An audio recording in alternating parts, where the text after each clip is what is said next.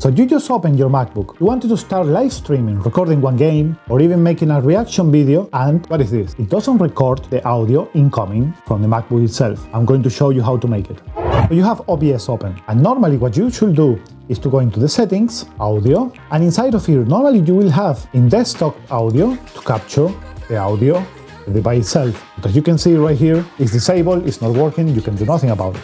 Well guys, I'm going to show you how to do it, and it's a really easy solution that is free, it's working in 2021, so you are not going to have to pay anything or any problems with this. Open your browser and you want to go into the link that I have in the description down below, and this is a virtual audio cable. You want to click on the download, and once it's downloaded you can close this window, go into your downloads, and in here you want to open. Depending on what version is your Mac, you want to read this file right here, and you want to see that the pack 108 is compatible with Intel and Apple Silicon, but the installation could not work with macOS 10.12. And the pack 107 is only for Mac Intel. As I have an M1 device, I want to click into the pack 108. You want to click on the icon in the middle to install it. Now when the installation is completed, you can close this window. And now what you guys want to do is to go into the Finder, into the Applications folder right here, and you want to search for MIDI audio settings. Now open the setup, and in here you're going to see the virtual cable.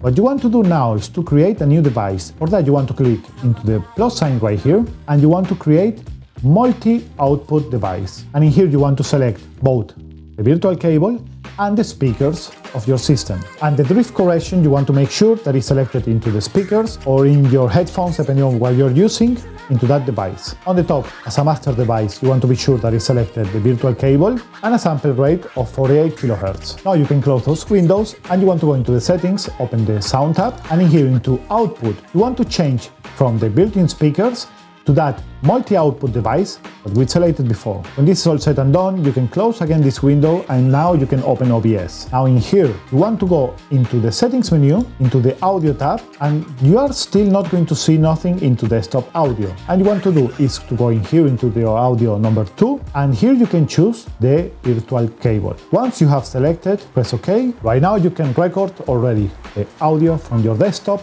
into OBS. Thanks for watching, don't forget to drop a like if you find the video useful, and a subscriber is always welcome in here. If you have any comments, suggestions or tutorials that you want to see, don't forget to leave them in the comments down below. I always try to answer you all. Thanks for watching once more, my friends, and like always, see you on the next time. Bye bye!